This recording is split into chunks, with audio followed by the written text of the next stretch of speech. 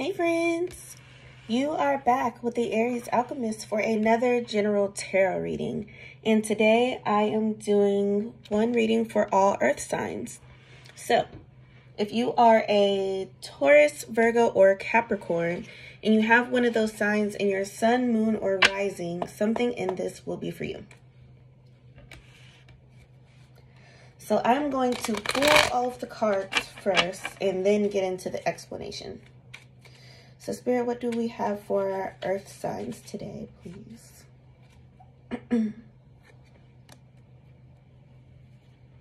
Try to keep it in the frame. There we go. So the Hermit reversed. Page of Pentacles reversed. Ooh, and the Tower. Let's clarify those. When I said the Tower, the wind outside just started going crazy. It was just so still before that. So definitely some chaos going on for you guys. Spirit, please clarify the Hermit in reverse for me. Three of Cups. Please clarify the Page of Pentacles in reverse. World in reverse. And please clarify the Tower, Spirit.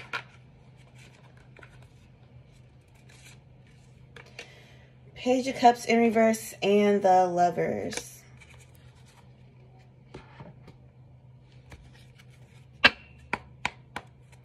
And what affirmation will help them through this, please, Spirit?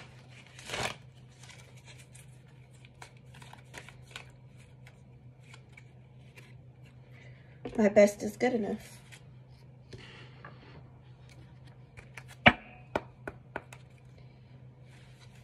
And Unicorn Spirit, may I please have an oracle for my earth signs?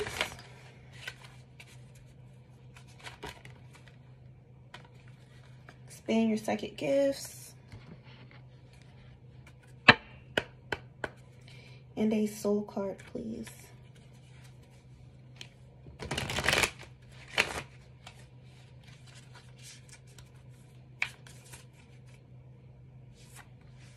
Okay, it looks like some of these will have to be out of the frame. That's okay though. A moon card. I'll just make sure to raise them up and show them to you guys per usual.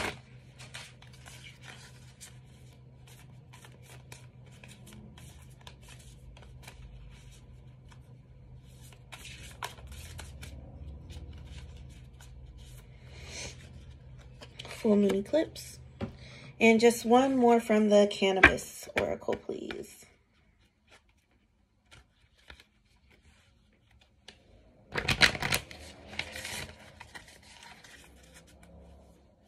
This is definitely giving love vibes. Also very clearly with the Lover's card. The Temperance. Okay. So what I'm seeing here is that a lot of you right now are in some type of third-party situation where you could have hit the brakes on it or decided to call it quits, but you decided not to. You decided to kind of turn this into a competition against whoever this third person is to see if you can win your person back over. But I'm seeing what's happening is that they're leaning more towards whoever this new person is.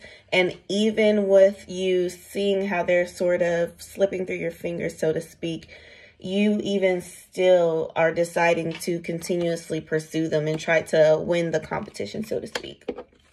And that's why the Tower is going to hit the relationship. It will be over and it will not be your decision, especially with this Page of Cups in reverse. I'm just seeing that it's because they're feeling that you're playing this game, that you're not trying to win them over due to genuine feelings, but because you just don't like to lose. And even though they're in the wrong because they literally cheated on you, they just feel like that's not fair and they don't want any parts of it. So I do see that a lot of you will be taking this very personal, like thinking that it's because you're not good enough, but this is saying that you are good enough. And then I'm also seeing that with a lot of you, this 34 breaks down to a 7, which is definitely a number of rest, of knowledge, assessment, completion, kind of things like that. And so I'm hearing that this was like a test for you. You definitely have a bigger purpose and other things that you should be focused on. And this third party situation and really the relationship in general for a lot of you was just a needless distraction, keeping you from what you should be doing. So this is saying to use this break, not to get into another relationship, but to spend some time just sharpening your gifts. For a lot of you still, I'm hearing, should you give it one last shot? No. Literally, the answer is no. Wait, postpone, pause, say no. Just no.